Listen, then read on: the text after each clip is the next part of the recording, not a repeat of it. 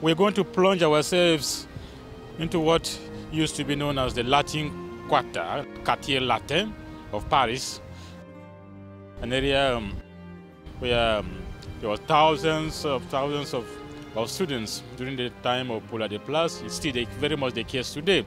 We're here, right here in Place de Panthéon, Panthéon Square. The Panthéon is there in front of us. Behind us here, there's the Faculty of Law. From here, we're going to go to Collège Saint-Louis, Lycée Saint-Louis, where Poullart came to Paris and started studies. The whole area used to be known as the Latin Quarter. Voilà. So right down there at the angle, we have the beginning of what is today Rue Cujas, Cujas Street. It was on that street, but down below that the community started. We are going to visit it in a few moments. So we are looking at Lycée Louis le Grand College. It was in this college that Poullart came from Rennes to start studies in Paris when he decided to become a priest, a college that was run by the Jesuits.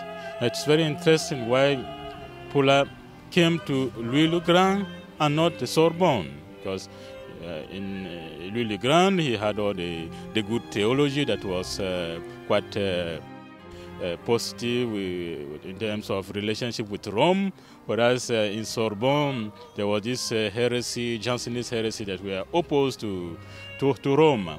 In Louis le Grand he had all the good theology but no certificate, no degrees. Whereas in Sorbonne you have all the recognition.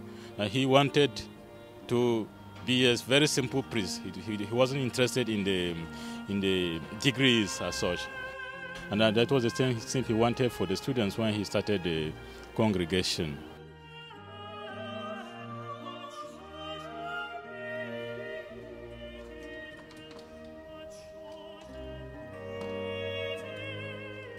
We're standing in front of number 12 Rue Cujas. It was here that it all began in 1702 thereabouts, when Poullart was studying in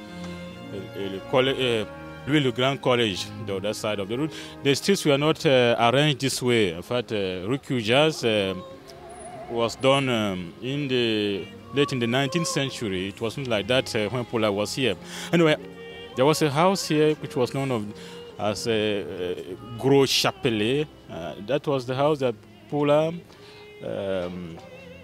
rented some rooms, and there he started assembling around himself 2, 3, 4 students thereabouts who had difficulties paying their fees. And these were students who wanted to become priests and had very big difficulties with finances, and he used his own personal means to help them. So the congregation started like that, a few poor students around him, and then the house became too small, and then they later moved. It was here that it all started in 1702.